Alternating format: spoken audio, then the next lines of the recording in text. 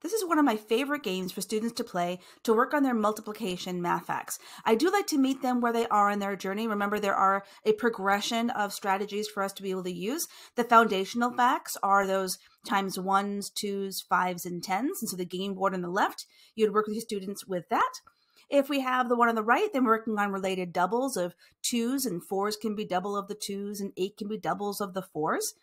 And then we have this version here, which is for all the math facts. It's a wonderful game that involves a lot of strategy, choice, and really thinking about lots of different math facts and not just set on one. So how this game works, it's the same with all the different versions of the games. Our goal is to try to get 3 in a row, either vertically, diagonally, or horizontally.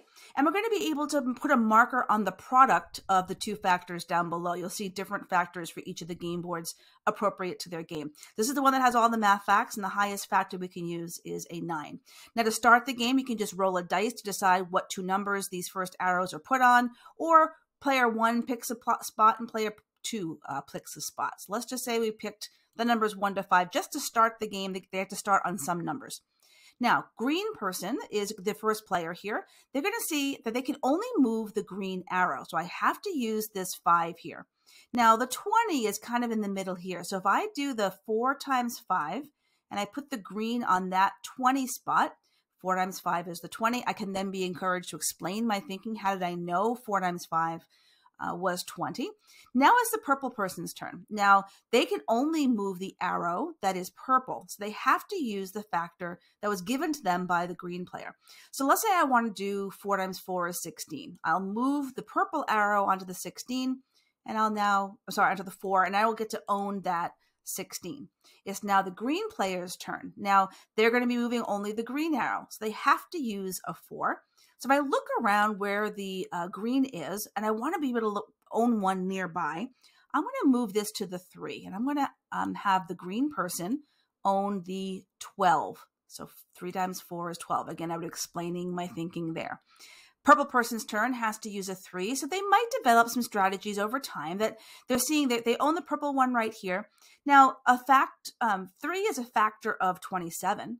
So I could move my arrow right to the 9, and I could own that 27. So now I've got 2 in a row.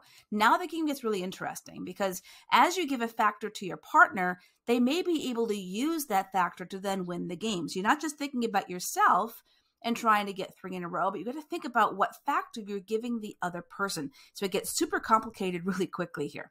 So now it is the green person's turn, and I can see here that I could use a 6 to win or a 28 to win. And so would any of these factors allow me to get there? Now I can only move my green arrow. I have to use this 9. And 6 is not a multiple of 9, and neither is 28. So I'm just thinking about myself here. I might choose to do, let's say, 9 times 2. So if I'm not really thinking ahead, I'll say, okay, 9 times 2, and I get to earn this 18. And I might be excited I could win here, there, or here, but look over at the purple side.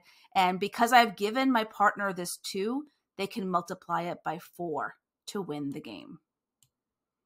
So lots of great thinking going on. Again, encouraging our students to be able to think through how they can find these products. We're de-emphasizing speed. You don't have to be fast at math to be good at math, but really awesome game for us to play together with our kids and practice those multiplication math facts.